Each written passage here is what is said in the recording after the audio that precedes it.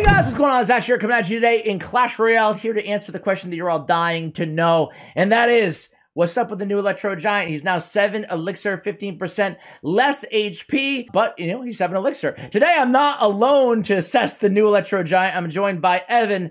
Evan, welcome to the channel, man. How you doing? I'm doing good, Ash. Thanks for having me. Thanks for coming on, man. You were top 10 down the home stretch of last season playing the Electro Giant in this really fast cycle deck. You guys can see it on the screen. It feels like Mirror is everywhere. We talked about this on yesterday's video. How do you feel about what? You can search for a match if you want. I'm going to do all live ladder today. But as you do, tell us, is the new Electro Giant better or worse? I think overall, it's probably a slightly worse card. However, I think that it could be used a lot more effectively, I guess. It's not really used at top ladder very often since it's so easy to stop, which is the reason why, like, no one really uses it because it's so easy to stop, I guess. Okay. So you said kind of worse, I believe. Yeah. But kind of better. What is that? Like, what situations is he better in? How is he better? He's better on defense. For example, if your opponent overcommits with, like, a bunch of small health cards, he can be better. But going to the tower, he's barely ever going to make it, especially if your opponent has something like a building. Okay. So would you consider the deck that you're running right now then? This is the deck that he will shine in, the new Electro Giant, and it's kind of a spell cycle, right? Yeah. So your win condition you're not looking at as the Electro Giant necessarily, nice activation. You're looking at it as more of a spell cycle and he's a defensive tool, is that correct? Yeah, so I think that the deck that this guy's running is either has the Inferno Tower or the Tesla. I think it's Inferno, yeah. It's Inferno? Well, I don't know, but that's probably the version I've seen of it, yeah. I've seen it with both. He might be running Mirror also, I'm not sure. Okay. No, probably not, because he's used 7 of his cards. Yeah. Okay, so what are you trying to do then? Are you trying to defend? I mean, this is obviously an incredibly fast deck as well, considering it has a 7 Elixir card in it. So there I just used it on defense because it killed the miner, and now he has to commit 4 or 5 Elixir in that case on it. I might just wait like a couple seconds and like play a mirror one in the back. Ooh, just because he'll have to cycle back to his Inferno Tower. And I could Earthquake. Yeah, Earthquake log plus Earthquake mirror sometimes like takes it out if they play it a little bit early. Okay. We will see what happens here. Yeah, so there he goes. He plays it. The Electro Giant didn't really do anything actually, but now I'm in the damage lead because of just the Earthquake mirror. It does so much damage, the mirrored Earthquake. It does like 350 damage, I'm pretty sure. That's for true. 4 Elixir. That's true. That's pretty insane. Do you think the Mirror is like the most broken card ever now? Like, what are your thoughts on Mirror? Nice job with the queen. I think that it's kind of overhyped right now because I don't know. I was thinking about it earlier and I realized, like, I asked myself, why was it never used? And I realized that, like, now in this deck I can't use something like a Fire Spirit or anything, which could be better for like chip damage and offensive capabilities. How long have you been playing E-Giant? Have you been playing it since the card came out, or were you a more recent convert? By the way, I should mention that Jax actually recommended me to bring you on the channel. Hi guys. He's like, this guy's absolutely insane with E-Giant, so that's how we got him here. So how long have you been playing it? Yeah, I've been playing it pretty much since the release. Okay. Cool. There we go. Yeah, I used the skeletons there just to distract Inferno. For like 1 hit. I'm basically just gonna try to. I need to defend his miner since I can out-chip him, except for with his miner damage. So I really just need to keep the miner off the tower. I might like. Yeah, it's a pretty tight game, but he doesn't have great. So he's earthquaking you. You're gonna need to. Okay. Let's see. You got this. Earthquake, earthquake. Come on. 1. Oh. No! Oh, man, dude. The Curse of Ash hit you on the debut, bro. But either way, you did a pretty good job explaining the deck there and how it works. That was crazy. Jump into another one here. Talk. What went wrong there? I mean, other than just RNG not catching the miner. Basically, I think what went wrong was just that last Electro Spirit. I didn't have anything to catch it. I had like Earthquake, Mirror, Tornado, E-Giant in my hand or something. Yeah. Basically, the two hardest counters to this deck are Sparky and Inferno Tower, because there's not much you can do against a Sparky Giant or Sparky Goblin Giant push. Okay. And you have to commit a lot of elixir to take out the Inferno Tower. All right, so, well, here we go. So talk to me about early game with this deck. So you think this deck is, again, to be clear, this mirror version of the deck that we're playing here, you think it's better now with the 7 elixir Electro Giant, but you think the Electro Giant is pretty much dead in beatdown decks? Yeah, basically. Okay. I think that if you think about it, so the mirror buffs a card. When you level up a card, it's up by 10%. Mm-hmm. So then if it's up 2 levels, it's up 21%. So if the Electro Giant lost 15% of its stats, then I'm just going to use this to snipe the cannon. Okay. And it's now 1 less elixir.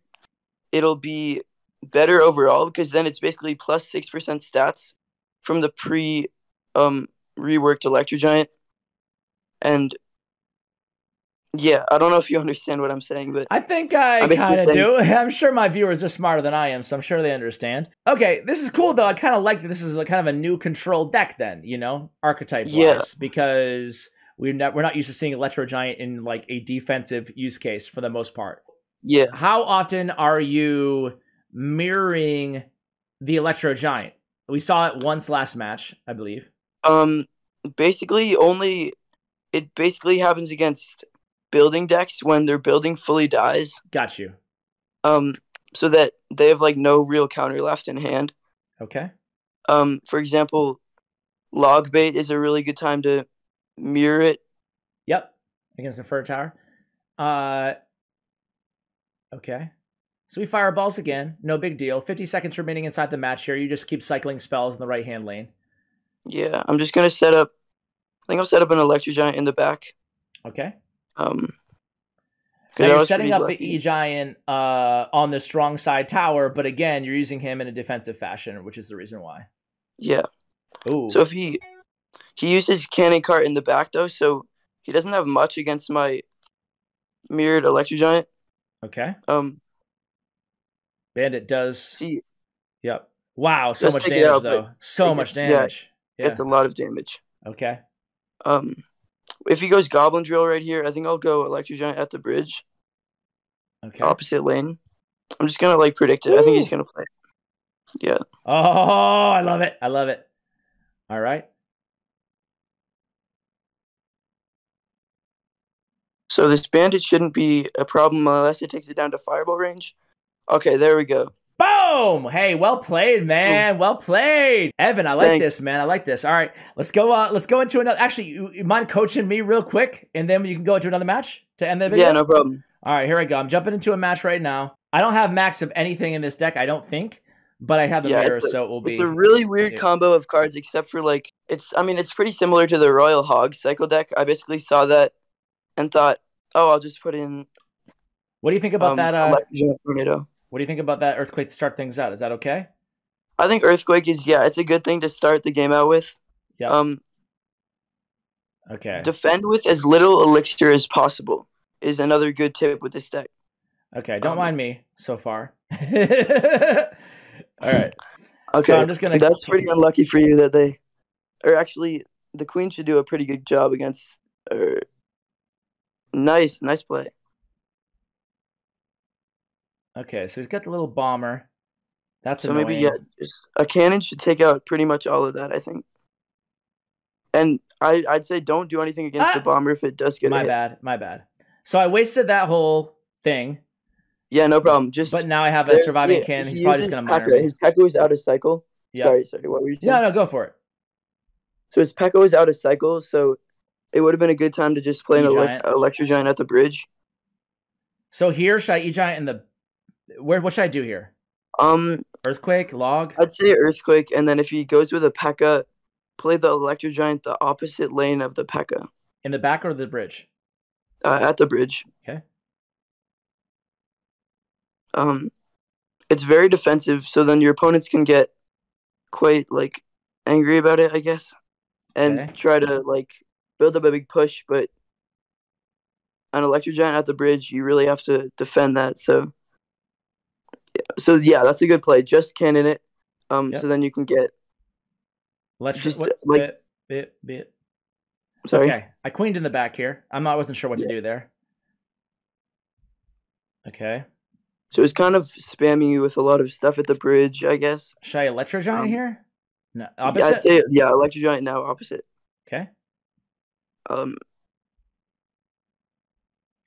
now maybe pop the ability. Yeah, nice. Okay, I'm going to pull the Dark Goblin in if he plays it. Okay. Activated accidentally. And that should take the whole tower, probably, if it goes undefended. And Log might get a lot of value here. Yeah, nice. Okay. Nice. Boom, boom, boom. All it takes is one push with this disgusting deck, Evan. Yeah, I know. The thing I realized about the Electro Giant when it came out is it's a push by itself. You don't really need any supporting cards, unlike any other beatdown strategy. Yeah. More of a cycle deck. It's a push by itself. Yeah. I don't know what he did there, but with that Inferno tower, but we'll take it. We'll take it. You know what? That was kind of fun, man. I made like so many dumb plays, but it was still like, you know, once that P.E.K.K.A. was out of hand, I felt like it was pretty easy, you know? All right. Yeah. Why don't you give it one more shot, man? How long you been playing Clash Royale as you search for a match here? About 4 years, probably. Okay. So when did you find out you were good? I kind of found out like maybe a year ago when I started watching pro gameplay. Okay. And I realized that I could kind of learn patterns in what they were doing. Okay. And that's when you kind of, I don't know, I guess recalibrate how you approach the game strategically? Yeah, kind of. Cool. So, and this, okay. So he's using kind of a weird deck. The start of the season, you can't really know what your opponents are going to use. This is true. This is the daily life for us mid-ladder players, Evan. All right, here we go. So he used a lot of elixir on that queen there. He did. He used Zap, Archer Queen, or Zap, Guards, Mega Minion, Musketeer. So I decided, okay, he's using a weird deck. I might go mirrored Electro Giant in the opposite lane. Okay. Probably, I'm just gonna defend this Golem with a cannon by itself. Yep, and the E-Giant will kill the support troops, and he'll have to spend a lot of elixir in the opposite lane. Yeah. So he goes mini P.E.K.K.A. The mini P.E.K.K.A. shouldn't be a big problem. Because I think I'll just NATO it to King Tower. Okay. And you might take that right tower, man. That mirrored E-Giant is shredding. Yeah. Woo! All right. 179. Can you defend? I think you can. I think this dog should get a lot of value. I think so too, man. Wow, just like that. If that's the crazy thing about this deck is you actually get a nice surprise factor with the mirror until people get used to it. But no one's expecting the mirrored Electro Giant, you know? Yeah. People are like, okay, I can use my two of my good counters on it. So here's an example. I'll just use the Electro Giant on defense. And then probably pull the Golem far towards the right lane, so I can play the Queen to kill the mini P.E.K.K.A. Okay. Gotta be careful too. That King Tower of yours is that mini P.E.K.K.A. did a number on that's it. true.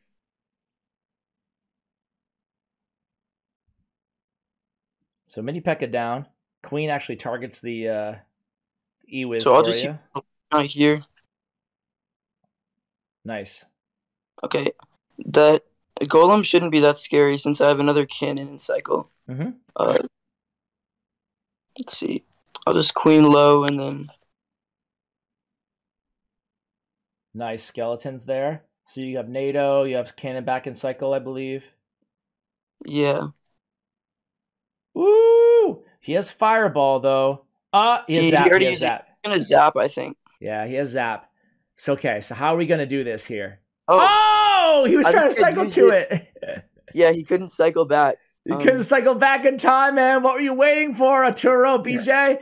Well, hey, GG's, man. Evan, you played really, really well, and it's a super fun deck. I think that overall we've answered the question. Is Electro Giant better? Yes, but in a very unorthodox way on the defensive side of the arena in a deck like this, or a surprise factor with Mirror. But overall, you're not super enthusiastic about the change to the card. Is that accurate? Yeah, I'm not too enthusiastic. People say it's probably going to be less toxic, but I think that it might just be more with all the Earthquake Rocket cycle. This is true. This is true. Let's hope that's not the case, but who knows? Pretty early indicators say that it might be. Evan, listen, man, you've been a pleasure to have on the channel. Would love to have you back, man. Great guest. Thanks for having me. No problem, guys. That's going to do it for the video. Check out Evan's player stats and profile. Thanks to StatsRoyale.com. Also, give him a follow on Twitter. Show the first-time guests some love here on the channel. Big shout-out to Bren Chong, my YouTube partner, along with Stats Royale, where you can see Evan's player stats and profile as well as the deck link in the show notes below. Give this deck a try, guys. Thank you for watching, and as always, take care, guys.